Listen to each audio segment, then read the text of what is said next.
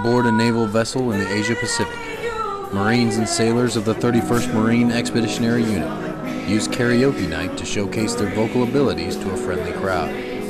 For the service members on board, karaoke night serves as a way to break the repetitive cycle of ship life. It just it allows us to have like a good time, just be free, not really get judged.